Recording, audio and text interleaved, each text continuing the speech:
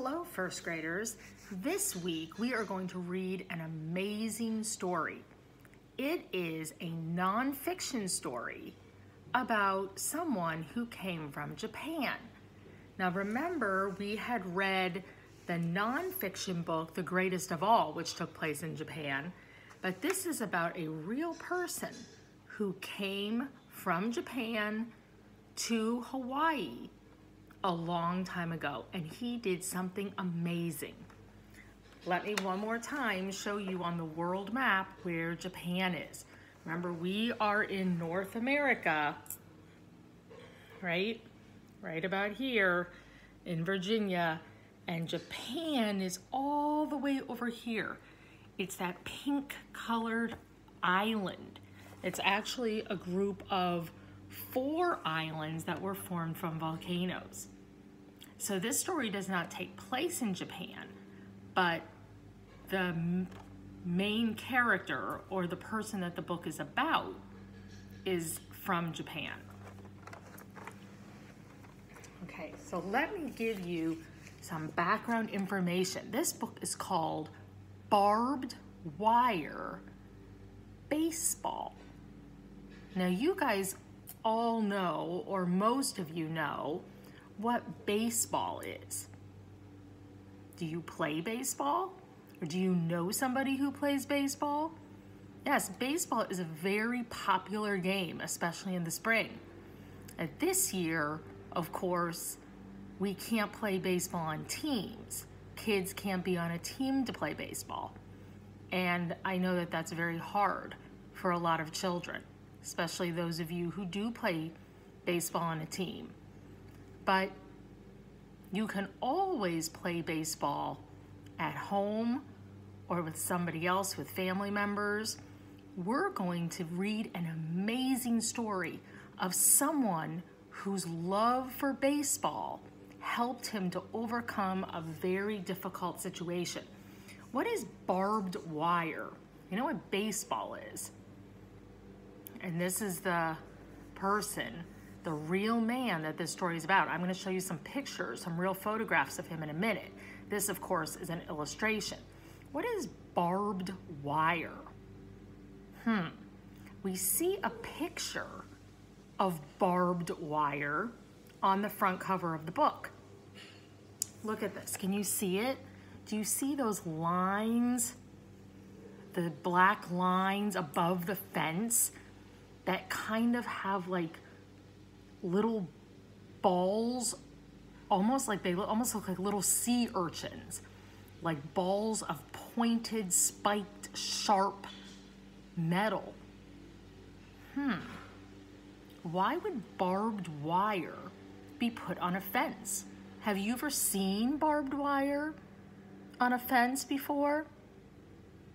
Why would somebody put that there? Let's think about that. Can you turn and tell mom and dad or brother and sister why you think somebody might put barbed wire on a fence? And why you think this person from Japan is inside a fence with barbed wire on top of it, playing baseball?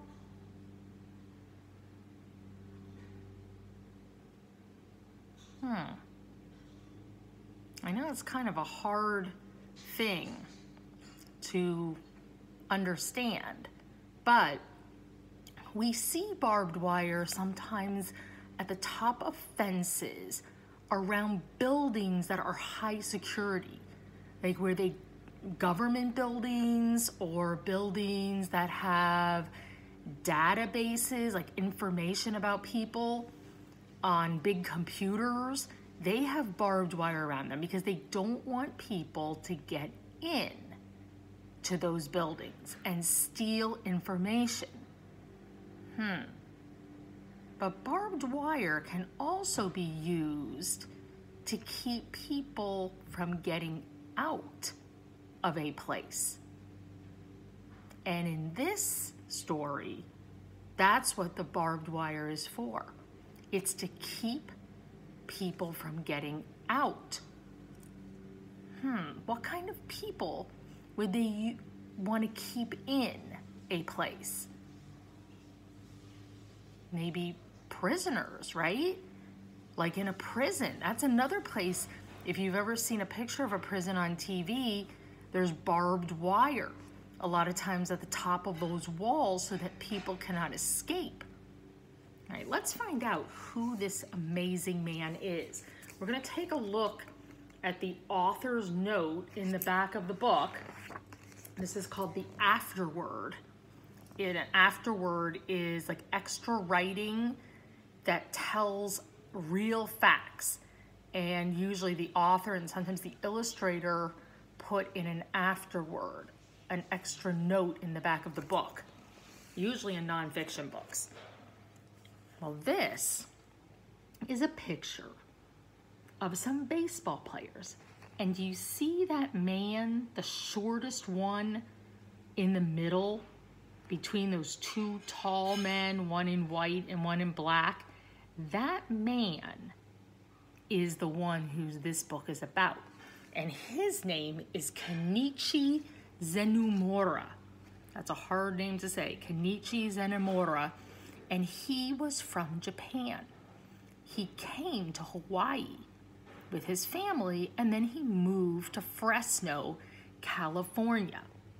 And here he is with some famous baseball players.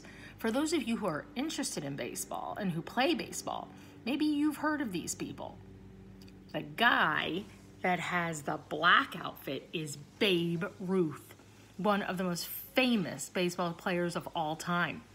And the other tall man on the other side of Kenichi is, let me see what his name is.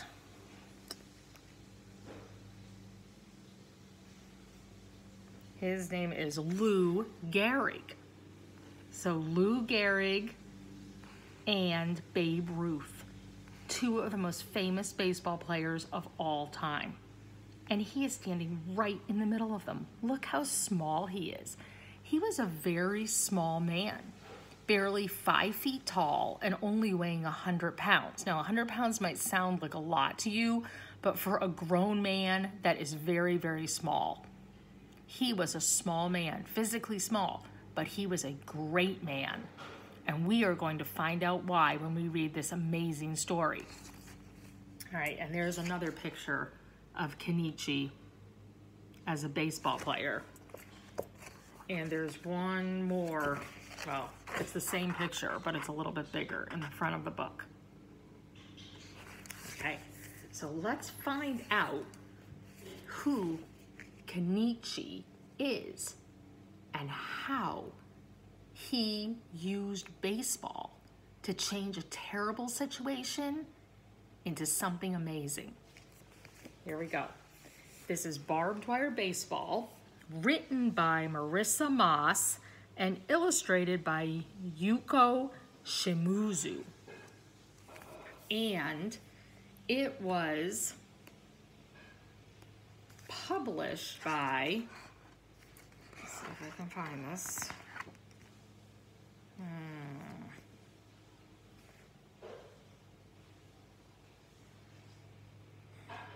I thought I saw it on the front cover of the book, and now I don't see it. Let's see. Oh, it's right on this baseball ticket. That's why I couldn't find it. It was published by Abrams Books for young readers in New York. All right, it's Barbed Wire Baseball.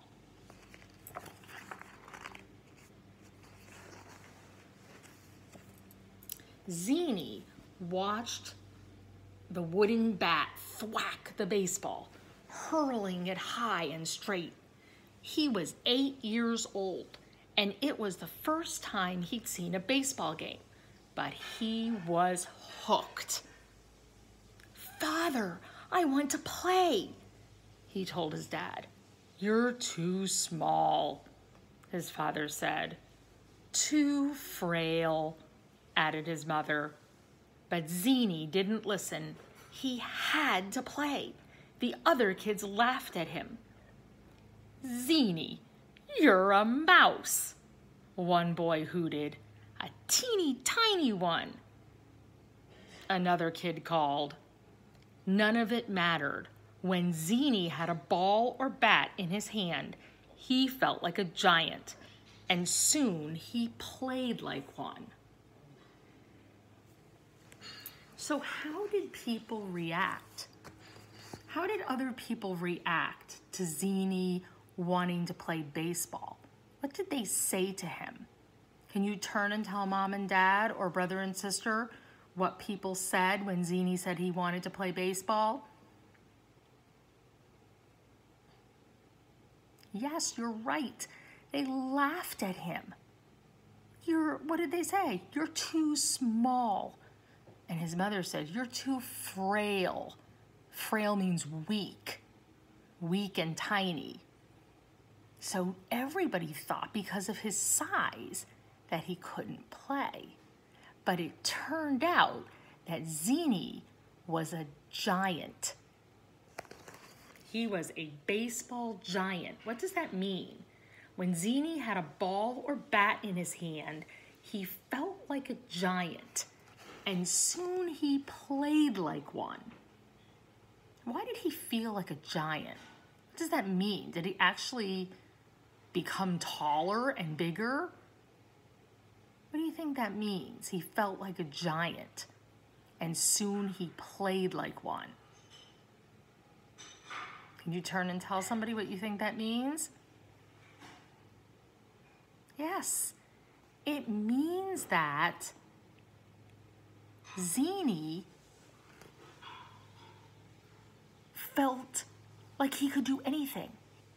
Playing baseball made him feel great about himself. Even though he was small in size, he was a fantastic baseball player, and it made him feel wonderful. It gave him confidence.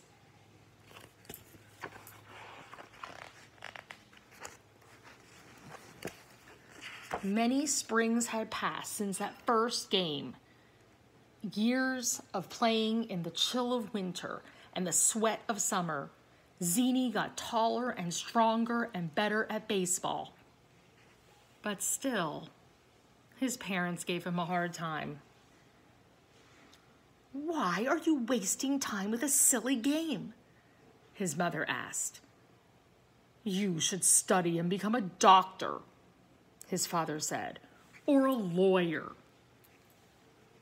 But Zini knew exactly what he wanted to do. And when he grew up, he coached, managed, and played baseball in the Fresno Nisei League and the Fresno Twilight League. He was barely 5 feet tall and weighed only 100 pounds, but he was a star player, casting a big shadow in baseball. Again, we have an expression. What does it mean that he's casting a big shadow? If something makes a big shadow or casts a big shadow, it's because it's big. But Zini was a small man. He was very short and tiny.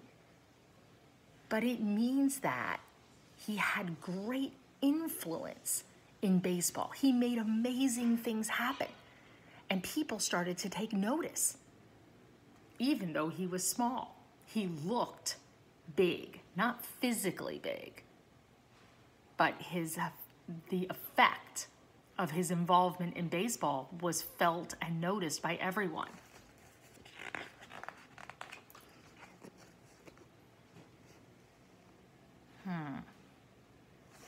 And now we see Zini. He's holding his glove and his baseball. And what do you see in the background? It looks like smoke. It looks like ships in the water going down, sinking. There's another ship sinking, and there's planes overhead. It looks like fighting. It looks like a war. And yes, it is a war. It is World War II. On December 7th, 1941, the Japanese government attacked Pearl Harbor, which was a naval base in Hawaii, an American naval base. And this started well, it brought the United States into World War II, and it caused a big problem between Japan and the United States. And we're going to find out how that affected Zini's life. Now, Zini is his nickname. It's Kenichi is his real name, but Zini's his nickname. Zini was chosen to play with star members of the New York Yankees. Remember we talked about Babe Ruth and Lou Gehrig? He led his teams in exhibition games in Japan. He even arranged for Babe Ruth to play there. But that world collapsed for him when the Japanese attacked Pearl Harbor in 1941. For the first time since he had picked up a bat, Zini felt as if he didn't measure up. So, what does it mean to not measure up? Now, we know measuring, we use a ruler. And we know that Zini was small or short. And maybe for that reason he didn't measure up. Like he wasn't tall enough. But we know that he was a fantastic baseball player. So what does it mean that he didn't measure up? He felt like he didn't measure up. That means he felt like he wasn't good enough. And that is because of the problem between Japan and the United States. The United States was at war with Japan, and 120,000 Americans of Japanese descent who lived on the West Coast were forced into 10 internment camps, most in the desert. The government considered these Japanese Americans to be possible spies, and without evidence or trials, locked them up. Men, women, and children, American citizens, all were treated like prisoners of war, housed in barracks, and penned in with barbed wire. Now that's a lot of difficult language there. But what is happening? What has happened? What did the American government do? Because Japan attacked the naval base at Pearl Harbor and sunk American ships, they considered the American government considered Japanese Americans dangerous. Anyone who was from Japan or whose parents were from Japan. And they took 120,000 people and basically put them into prisons, like into camps in the desert with barbed wire around them so they couldn't escape without even giving them a trial. They just assumed that they were spies for the Japanese government and they were going to give secrets to the Japanese government. That was very unfair and very, very wrong.